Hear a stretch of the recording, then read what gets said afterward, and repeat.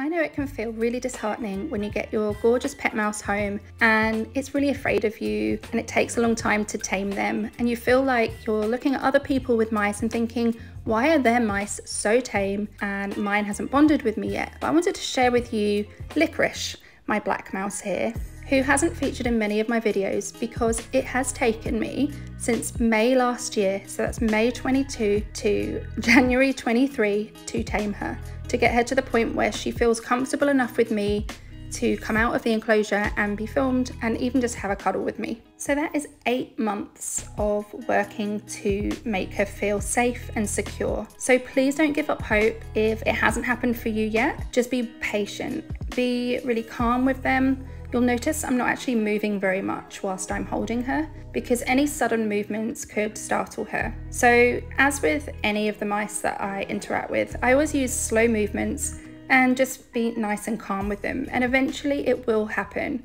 When mice are babies, they tend to scatter very quickly. They will get scared very quickly. So I use something like a tunnel to transport them until they have bonded with me. And you can do the same thing with an adult mouse who feels scared too.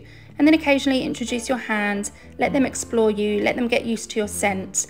But most importantly, let them do the exploring. So rather than you chasing them, let them come to you. And I know that can feel like you're waiting forever sometimes, but eventually it will just get quicker and quicker, and they'll want to come to you because they know that that doesn't mean that they're going to be scared. Mice need to feel like they have somewhere to hide when they're out with you. So you'll notice I've pulled my hair around to the side here. They love going in and just hiding in my hair, or I might wear something like a shirt or something where they can actually go and hide, and sometimes they'll even crawl down my top, but it's somewhere for them to go and feel secure.